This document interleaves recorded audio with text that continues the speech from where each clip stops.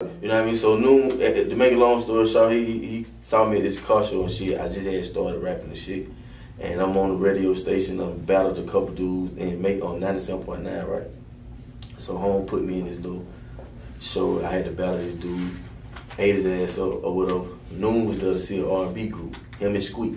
Squeak is drummer boy manager. Okay. You know what I'm talking about? So they was together. So I eat, dude, people out there, they nothing up. Now, mind you, I don't even know what I'm doing. You see what I'm saying? So I'm coming off the stage, Noon, I'm at the back of the stage, like, hey, bro, come here, let me holler at you real quick. And they there to see an R&B group. This is a true story, this is facts. They here to see an R&B group, right? But we go on right before that. So I get home to bed and Noon like, hey, bro, I got somebody for you to talk to. We in the parking lot. I think it was at Macon Mall or some shit. Shit, Noon, give me the phone. I hear a nigga say, pimpin'. I'm like, ooh. He was like, it's JAZZY PHA. Like, ooh. So I'm like, JAZZY PHA? Like, I knew who JAZZY PHA was. He was popping like a motherfucker at that time, right? So nigga like, hey man, the dude you with, man, he want me to meet you and you with somebody right now that, you know, that can do some shit. So you gotta be something. So I want to meet you. He gonna bring you to me tonight. Bruh. We parked in the parking lot. Them niggas left the car, me and my cousin, and put us in the Rover, right? We coming back to the city. This same day, right? Tip had trap music album release party that night. I can't remember that club, but it was his album release party. Bruh, them niggas laced me up. This was my first introduction to music, period. The same night we go to trap music album release party. Now Tip is at the height of his shit, like on some T.I. shit. Yeah. And they got it now fucked up. I'ma get on it. Fucked up. I don't care who else was out. Yeah, especially that nigga with fucking their ass up, right? So they take me in the club. I see the nigga perform, Jazz with him and everything. I see him perform.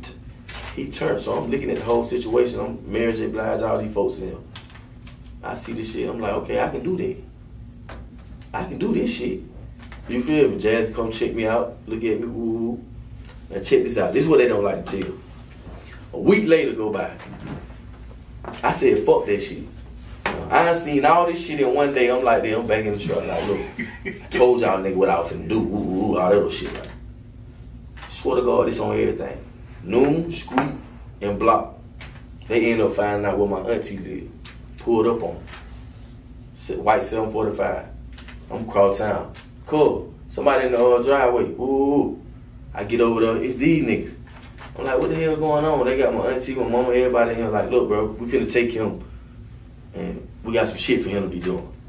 They like, nah, we don't know y'all like that. You just can't come take my son nowhere. We ain't doing it like that. So he like, Block.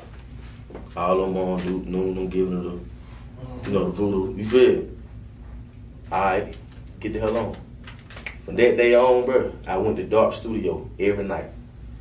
It was me, Sierra, Lloyd, Jasper, Kerry Hills, and all these people. We used to sit in Darts. These facts. Every day do music.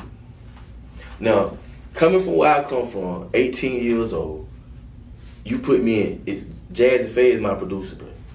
Dallas Austin is in the other room, bro. You feel me? Noon is over everything, bro.